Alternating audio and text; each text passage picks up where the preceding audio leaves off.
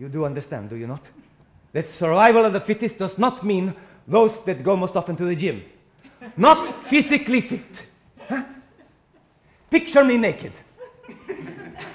I am where you live.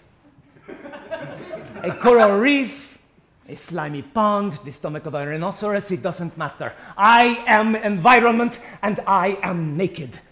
My legs are this long. My buttocks protrude so. My waistline is thus. You, sir, are a pair of pants. I will now try you on. No, you are no good.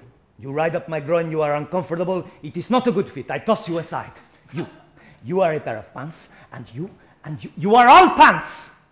You must think of species as pants, and you must think of the world as me. One of you will fit me best, and the others I will cast aside, and the one of you that fits me best, I will order 20 pairs. That is survival of the fittest. But I may change. Are you still picturing me naked? Good. I get fat. The pants that once fit me no longer fit. Damn it! Is there another pair of pants? One that will fit me better. Not you, or you. How about you? Are you going to pinch my waistline?